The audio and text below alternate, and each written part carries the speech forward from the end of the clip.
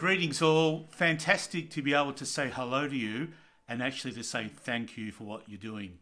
There really has been so many challenges, hasn't there, Deb, for our team? Absolutely. I've been thinking over these last few weeks, and I woke up one morning and I had this memory of one of the soldiers at the corps I used to attend as a youngster would ask me this question: how goes your soul? Deb, I think that's a pretty important question these days. Absolutely.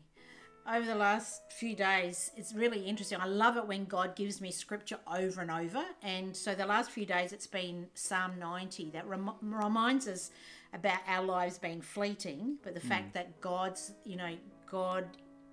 is, from everlasting to everlasting, from generation to generation, God is. And that's been really helpful for me.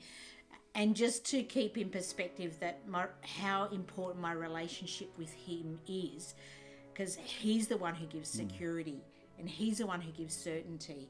And he does want us to live lives of significance, but it's only when we actually have that relationship with him that we can do that.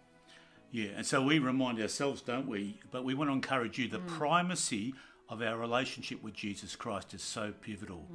The other question I remember, Deb, this came to me just a few weeks ago when I woke up one morning, was as a young officer, there was another officer who would often ask me the question, how goes the Salvation War? And it was almost a bit of a throwaway comment, but again, I remind myself that that's so pivotal for us these days, isn't it, Deb? Absolutely. We are in a battle, and Ephesians 6 reminds us of that and about needing to put our armour on. I've also been in many prayer rooms over the last few weeks and really encouraged to hear from actually right around the world that God is wanting to do a new thing.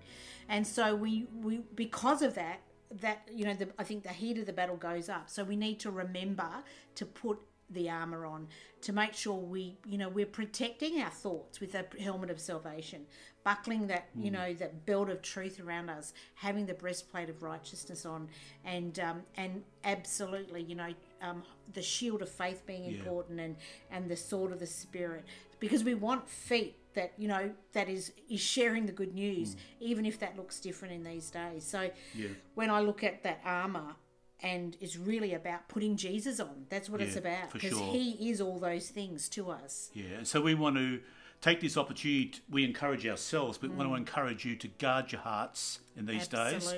The primacy of our relationship with Jesus Christ, and recognising this incredible privilege we have to serve. It's actually a spiritual battle that we're in. And so we better make sure that we've got our armour on. So God bless you each. Thank you so much for what you're doing. We rejoice at the way in which God is at work. God be with you. Bless you.